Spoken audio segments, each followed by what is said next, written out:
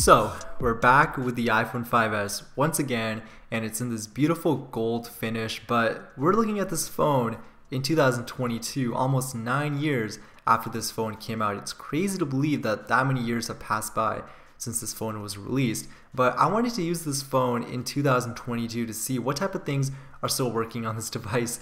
And in order to do that, we had to make sure this video was as realistic as possible. So this phone is still running iOS 7, and I just want to give a quick shout out. When Apple released iOS 7 in 2013, it was a huge deal. Like, everyone was tweeting about this. It was a really big update for Apple, and it's kind of crazy because a lot of phones today, like a lot of iPhones today, are kind of based on the same elements that iOS 7 had. But back to the 5S. So using this phone almost 9 years later made me realize that the 5S is honestly a really important phone. If you think about it, this was the first ever iPhone to have a Touch ID sensor, and the Touch ID sensor has still kind of stuck around. I mean, they might be bringing it back to future iPhones.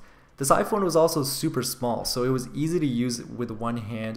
You didn't have to worry about the phone slipping out of your hand or anything like that. And I just loved how easily everything was integrated with iOS 7. And one of the things that I realized is that using this phone today, everything just seems a lot familiar. I feel like if you handed someone an iPhone 5 on iOS 6 and you compared it against this, it would be a completely different experience. And that's simply because the software was so different. But I still like this phone a lot. I kind of do enjoy using this phone. Obviously, this phone is not going to be useful for everyday apps. I did download a couple apps to try it out here in today's video. So I downloaded Instagram, for example, and as you guys can see, it is running an outdated version of Instagram. So it's very, very old, but it's pretty nice to look back at. I mean, we didn't have stories back in the day.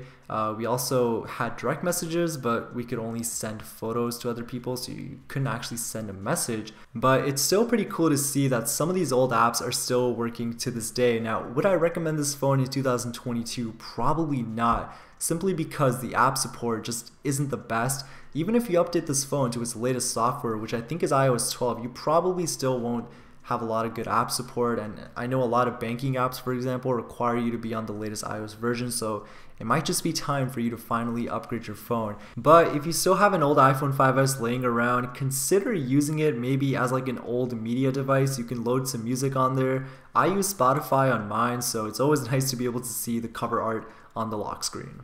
And even though it didn't have the best battery life of most iPhones, it was still considered to be one of my favorite iPhones of all time. But anyways, guys, I hope you enjoyed this video. If you want to see more videos like this where I basically use older iPhones in 2022, let me know in the comment section below, and I'll catch you guys on my next video.